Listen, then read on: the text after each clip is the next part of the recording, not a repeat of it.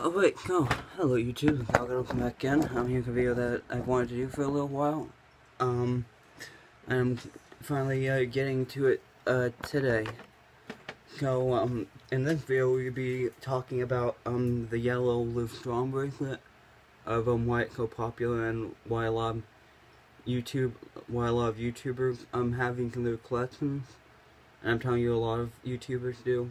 Well, Gargamir the Night, I think. Can't Pop-Tart Cat, they don't, but a lot of the YouTubers that collect these bracelets that I've come across have them. Because these are popular. So we're gonna be reading the history of this bracelet, and I'm using Wikipedia, but obviously not the best website to go to, but it does have some good stuff in it.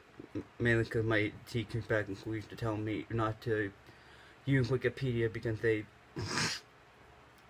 people can go on there and what's it called, change information. So yeah, but anyway, so actually, you know what, I'm gonna take these 4 bracelets. These are the bracelets I wear on Fridays, as you guys know. And why the hell is my hamper crooked? Like leaning up against my dresser. But yeah. So the livestrong bracelet is actually a foundation. Now here's the little stat information right now. Gotta be careful not to break the bracelet, cause I mean I can always buy one on Amazon, but in one area this bracelet's like almost broken. I forget where though, but that was the L. Anyways, the stats of it are founded in 1997. Founder Lance Armstrong. The focus behind these bracelets, they're supposed to be cancer related. Location in Austin, Texas. Area served, United States. Key people, Greg Lee, President. Website, excuse me, I can have my coffee and some water a little while ago. Website, livestrong.org. So this is a foundation called the Livestrong Foundation. Anyway, so let me read through this. The Livestrong Foundation is a United States nonprofit organization that provides support for people affected by cancer.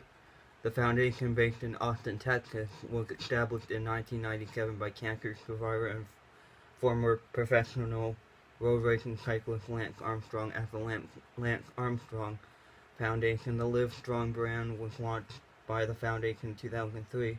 Armstrong resigned from the foundation in 2012 after his admission of doping, whatever that means, leading to the rebranding of the entire organization as Livestrong Foundation.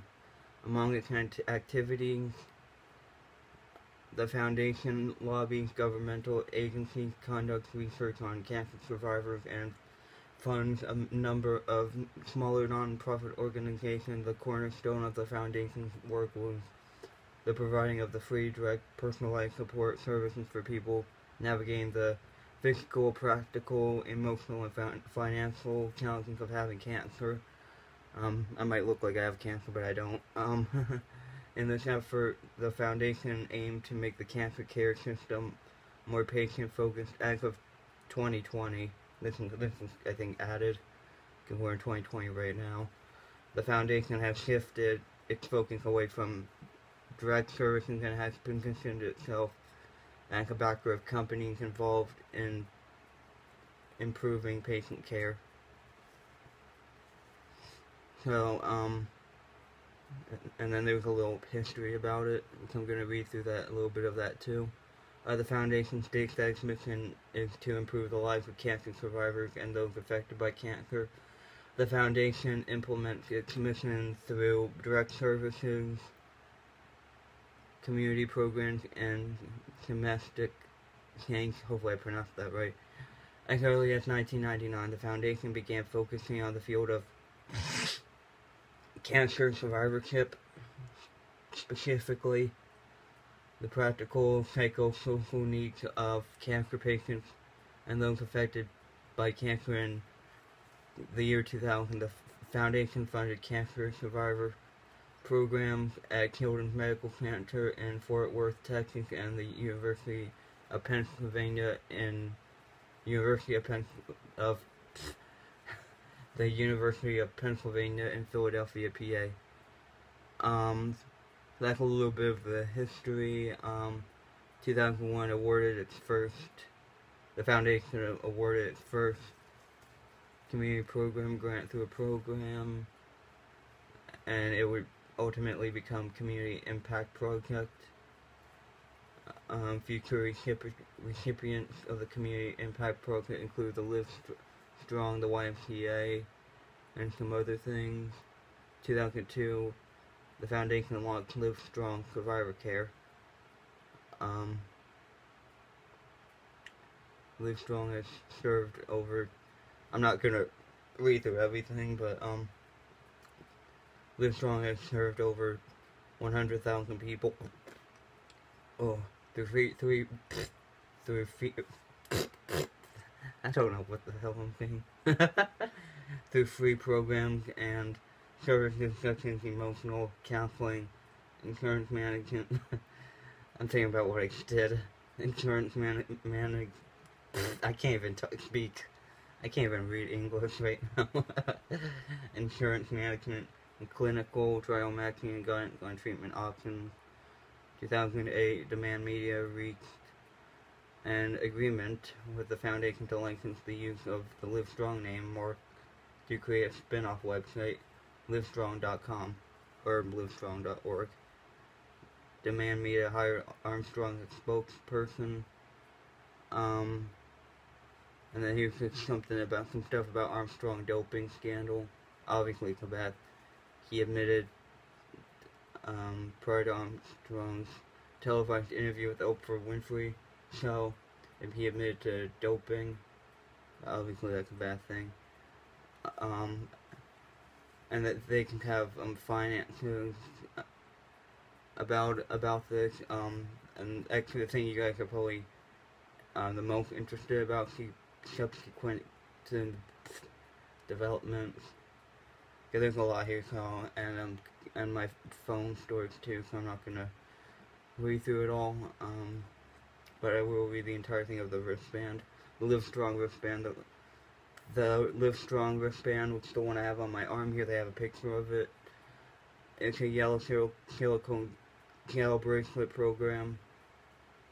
Launched in May 2004 as a fundraising item, the bracelet was developed by Nike, the shoe brand, and its advertising agency, Wielden plus Kennedy. Its yellow color references the Tour de France's general classification for the overall leader, who traditionally wears a yellow jersey. The band became a popular fashion in the United States by the end of the summer of 2004. Well, that explains why a lot of people have them. Even my dentist has like 5 or 6 of these yellow ones. Oh wait, we already read that. I think where one guy appeared on majority of the contenders at the 2004 Tour de France. By 2013, 80 million Livestrong bracelets have been sold, according to Oprah, and they have inspired several other charitable organizations to start their own bracelet selling program, following Armstrong's lifetime ban for doping by US ADA. A CNN article claimed that the critics had struck out the V or wrote a W over ST to make the wristband read Livestrong or Live Wrong. Wow. Satirical news site The Onion marked a lookalike parody of bracelet which replaced the Livestrong text with cheat to win. Wow. Okay, that's pretty much the history about it. I wonder if he was related to Neil Armstrong. Okay, yeah, that's just some information about the yellow bracelet. This is a video I had on my other channel, the Alec Edelson channel, and decided that I wanted to do it on this channel. So yeah, not too much else to say, but if you guys want to, read this all yourself, you can type up, the Livestrong Foundation on, Google, and it'll take you to Wikipedia, the free encyclopedia. I can't even read English today for some reason. So yeah, so I'll upload this for you guys. Right now I think obviously like a 10-minute video. And I will talk to you all later then. Bye. And then here's the yellow livestrong bracelet. I did a quick review of that a few weeks ago. So yeah, I'll upload this for you guys and I'll talk to you all later then. Bye.